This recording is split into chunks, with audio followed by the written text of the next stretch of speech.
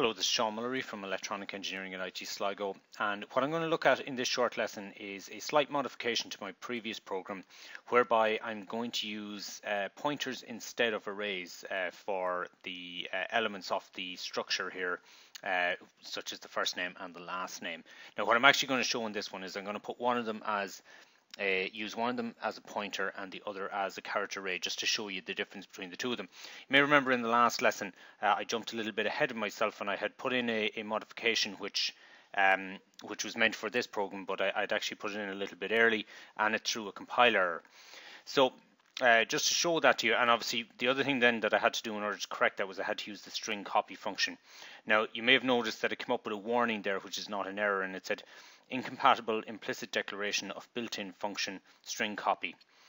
And what that basically is telling me is that an implicit declaration, in other words, we haven't said it explicitly, we've implicitly declared another function. In other words, it's assuming that we're trying to write a new function or something like that, and it's saying you can't do that, that's already a built-in function. But the thing is, it's not entirely sure, because and that's why it's throwing a warning. For all it knows, we might be trying to write our own one, but one way or the other it knows we've made a mistake, and it's helped us out, which the compiler does from time to time. It realizes we've done something wrong and it goes for the best option that it has available to us. So in this case it doesn't really know, did we want to write our own function for string copy or did we want to use the built-in one? And because it couldn't find one that was written by us, it used the built-in one even though we hadn't explicitly asked it to do so. To do that, we should have written hash include string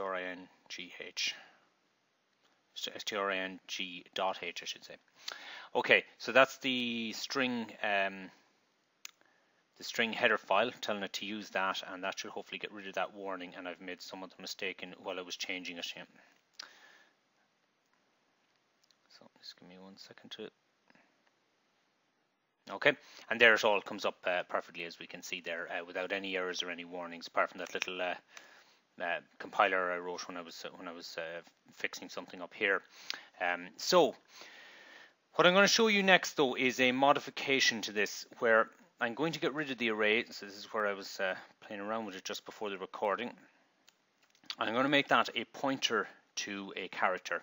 Now remember, a pointer to a character only points to a single character, but if it's a string of characters, then it can continue moving to the next address and the next address and the next address until it meets a null termination character to tell it that a string has finished. So this is a perfectly fine way of using the system to do a character array by a different mechanism, and a character array being a string. The thing is, though, when we show the employee struct up here, as I said, when it's just as a struct up like this, it doesn't actually use up any memory. It doesn't use up any memory until we actually create one. So we can see here that the first one, employee Sean, and we've just declared it in the exact same way as we did previously. This will be slightly different in that this 20 bytes here will still be used up, but the previous 20 bytes is now just an address of an individual character. Now an address of an individual character still takes up about 4 bytes, but it doesn't take up as many as the 20 bytes. The thing is, though, we don't get something for nothing. So when this character array Sean is created here, that had to be created somewhere temporarily. And when I say temporarily, it'll keep that spot, but we then get the address of that, and that's the address that we assign to up here.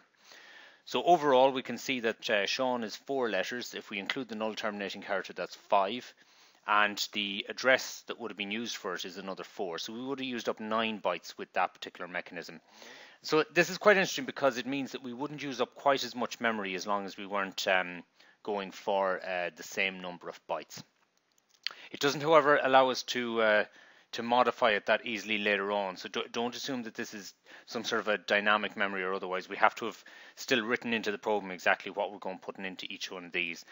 Later on in the course, we'll be looking at situations where we can decide on the fly to have smaller or larger arrays, but we'll come back to that later on. So we can do it by the mechanisms that we've shown previously, but what that also means then is that rather than the string copy, we can do what originally appeared in my one, which was just assigning it here like that. Okay, now I'll just take the cursor off it because I'm trying lots of different colors here to see what's the best. So we're looking at this line here, remember. So Fergal.firstName is assigned Fergal. Now, important to understand what's going on here. First name here is a pointer to a character. When we create something like this, it's a string or a character array. Again, the actual information there is an address of where that string is actually stored in memory. And therefore, the two are of the same type, and we can just assign one address to the other address. Okay, so this is another use of pointers, where pointers and arrays can be almost used interchangeably. We don't really need to change anything other than that. And so I can just save that and run it. Okay, and we can see that it's worked in the exact same way. So that's one to try and fiddle about and try lots of different scenarios where you try them in different ways to kind of get used to this idea of the pointer. While we discussed pointers in the first week of the course, and the first kind of 2 weeks of the course there, looking back at the material from a previous course, do remember that pointers are going to come up again and again and again throughout this course. We're going to be using them in different ways, and the more we use them, the more complex obviously you'll realize that they are, but you'll also realize the more useful they are, because it's not always obvious at first why we would use pointers, and so hopefully after we've gone through many examples like this, you'll see good reasons for doing it. Okay, so this is using a pointer inside of one of our structs. The next thing we're going to look at is, can we have a pointer to a struct itself? And of course we can, but you're going to have to operate in a slightly different way. So we'll look at that in the next lesson.